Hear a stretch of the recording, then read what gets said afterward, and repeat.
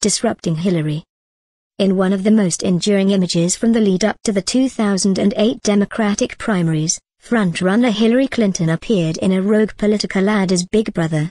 It was a takeoff on the infamous 1984 Super Bowl commercial that pitted upstart Apple against Big Blue, IBM, and urged consumers to think different. In the campaign makeover 2 decades later, Clinton is intoning political platitudes on a screen in front of an audience of grey worker drones.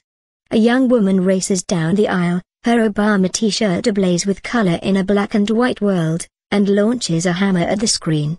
It explodes, and Clinton disappears. The ad is titled "Vote Different." Like Apple, Obama styled himself as the younger, hipper, more unconventional alternative to the staid mainstream choice. Obama was so much of an outsider that many believed he'd been born outside the United States, while Clinton, the former First Lady, was a consummate insider. He opposed the Iraq War while she voted for it. He embraced purple America, while she was as Big Blue as you could get. He was a swirl of different flavors, while she was plain vanilla. Each of these contrasts broke down on closer examination. But in part because he cultivated this image of a disruptor in the mold of Steve Jobs, Obama went on to win the Iowa primary, the Democratic Party nomination, and the presidency. Hillary Clinton had to content herself with Secretary of State. 7 years later, Clinton is considering another run at the presidency. Once again, she is the dominant brand in the marketplace, the one to beat. Just as IBM borrowed some of Apple's shine to reconnect with consumers, adopting for example a more user-friendly interface, Hillary will try, if she declares her candidacy, to capitalize on whatever remains of Obama's popularity to become America's first woman president. The right, without an obvious candidate to support, has already poured money into efforts like the website Washington Free Beacon to disrupt her candidacy. Several potential insurgents on the left, Elizabeth Warren, Bernie Sanders, are waiting offstage. Meanwhile, Hillary Clinton consolidates her position. She has just published a thick memoir that is probably the heaviest trial balloon in U.S. political history. Hard Choices offers 600 pages on her tireless globe-trotting and her commitment to smart power. A scant 20 pages cover domestic issues. As with the memoir, foreign policy will be central to Hillary Clinton's bid. She will be both running on and against her own record as Secretary of State. With the Republican Party pulled ever rightward by the Tea Party, Hillary will also likely position herself right of center in order to attract independents and Republican Party moderates. It's not just tactical. Though she has centrist instincts on domestic issues, Clinton ran to the right of Obama on foreign policy during the 2008 presidential primary. She portrayed herself as the resolute hawk to his indecisive dove. As Secretary of State, she continued to take more hawkish positions within the administration. In Hard Choices, she emphasizes that not only can she make the hard, not easy, decisions, but she's willing to adopt the hard, not soft, positions on security issues. She is not about to feminize the White House. She truly wants to play hardball with the big boys. For instance, Hard Choices confirms what newspaper accounts have already covered, that Clinton supported the surge in Afghanistan, wanted to arm Syrian rebels at the outset of the civil war, and favored maintaining ties with Hosni Mubarak in Egypt even after the Egyptian population was overwhelmingly rejecting his rule. In her memoir, she stresses her friendship with Bibi Netanyahu and distances herself from Putin and the reset of relations with Russia. She dismisses the notion that NATO expansion had anything to do with Putin's grabbing Crimea and salivating over eastern Ukraine. She has little patience for the imperial overstretch arguments of declinists like Yale historian Paul Kennedy. It's never smart to bet against the United States, she insists. Given these positions, it is reasonable to believe that Clinton will not only run as a more hardline Democrat but, should she be elected, govern as one as well. The range of foreign policy options in Washington these days is admittedly narrow. Considered in the broader spectrum of choices from Noam Chomsky to Dick Cheney, the differences between Clinton and Obama might seem relatively minor. The Secretary of State was not happy with the deadline that the president imposed for the withdrawal of the troop surge from Afghanistan. She acknowledged the dangers of arming Syrian rebels but was willing to take the risk. She might have been a tad more cautious in engaging with Russia. But despite the burnishing of her hawkish credentials in hard choices, Clinton ends up sounding a great deal like Obama himself. She admits that the war in Iraq was a mistake. She basically adopts the very approach to diplomacy with receptive human rights abusing governments like Burma that, during the Democratic primaries, she criticized Obama as naive for embracing.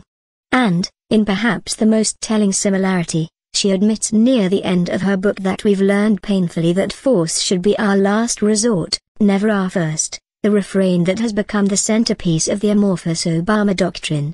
So, is the Clinton versus Obama divide on foreign policy just a convenient narrative that the candidates used during the primary to distinguish themselves for voters and that the media adopted because conflict is considerably more newsworthy than concord?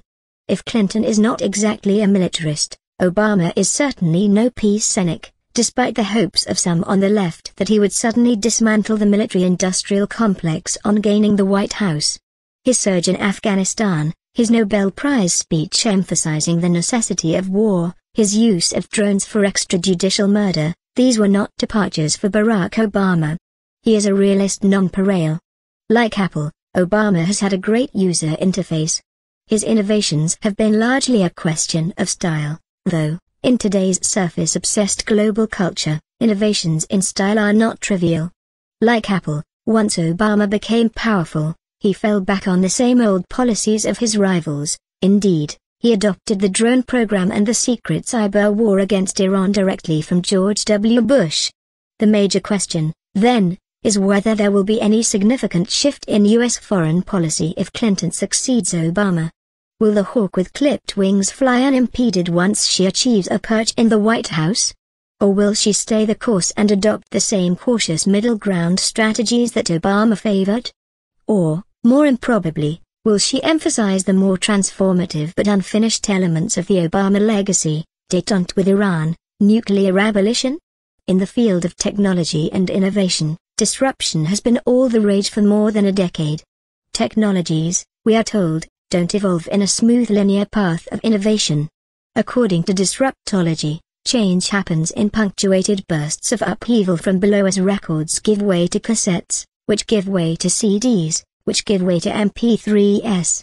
As Jill Lepore explains in The New Yorker, the tenets of disruptology have spread from business schools to other realms of society, universities, hospitals, newspapers. Everyone is looking to reinvent institutions through innovation. Everyone is applying the cones of startup gurus, disrupt the pattern, failure is good, be like Jobs, to otherwise staid and inertial institutions. Hillary is no disruptor. She is the same Big Blue she was in 2008. But, as Lepore points out, innovation doesn't just come from the disruptive edges.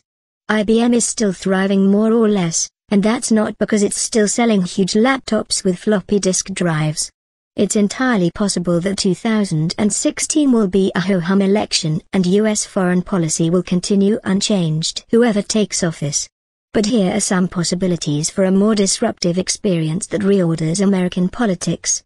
Hillary disrupts herself. Clinton might decide not to run for president. She has seen how difficult the position is from three angles now: First Lady, Senator, Secretary of State. But this is quite unlikely. She is an extraordinarily ambitious politician. She didn't stand by her man in the 1990s just so that she could retire from the game early to be a doting grandmother. The possibility of making history as the first female president is like industrial strength catnip for a politico like Clinton. Disruption from the right. David Pratt, the Virginia insurgent who unseated Eric Cantor in the recent Republican primary, is the possible future of the Republican Party. The dinosaurs, John McCain, Mitt Romney, have proven incapable of delivering the White House. If the Tea Party doesn't send one of their own into battle, like Ted Cruz, then they may nevertheless put all of their money and libertarian energy into a wild card who can represent an anti-establishment position far more effectively than Barack Obama, the darling of Wall Street, ever did. Disruption from the left. With so much money already riding on Clinton, supporters have already raised millions of dollars to incentivize her run. Other potential candidates are understandably cautious about entering the race.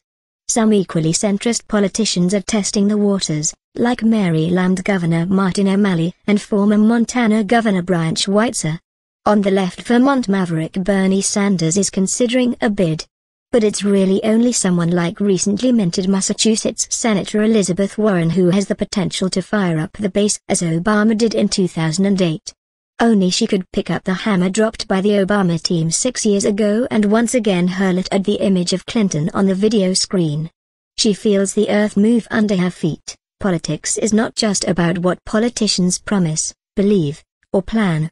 Disruptions and innovation come from unexpected places, both within established institutions and from newcomers. The Soviet Union was transformed by the 1-2 punch of Mikhail Gorbachev and Boris Yeltsin, both career apparatchiks within the Soviet Communist Party. Hillary Clinton could play that role as well, not because she has harbored a wish to shake things up from the start but because she is forced to do so. There are enough white swans out there to transform the political environment that we don't even have to introduce a black swan as deus ex machina.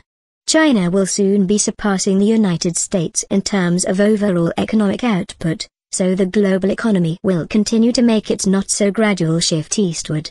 The perils of climate change, largely unaddressed during the Obama years, will present themselves more forcefully to the next president. The overspending on the military will intersect with greater indebtedness to extend the current overstretch to catastrophic proportions. The last Secretary of State to be president was James Buchanan. Since then, we haven't prioritized diplomatic experience and foreign policy acumen in a POTUS.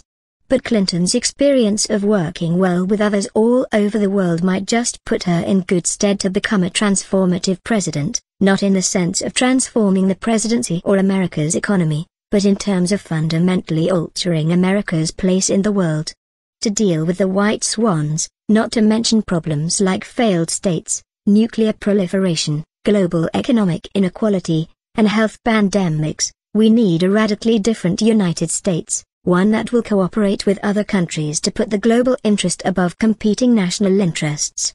Let's be frank, Hard Choices is full of the typical American exceptionalism that presidential wannabes feel the need to spout. Hillary Clinton will abandon knee-jerk America first only if she is pushed in that direction by the world, by circumstances, and by those of us in the United States who realize that America the overarmed and under-cooperative doesn't cut it for the 21st century. Yes, there are other potential presidential candidates out there who get it and could more ably play the role of disruptive innovator. But we should be prepared to be stuck with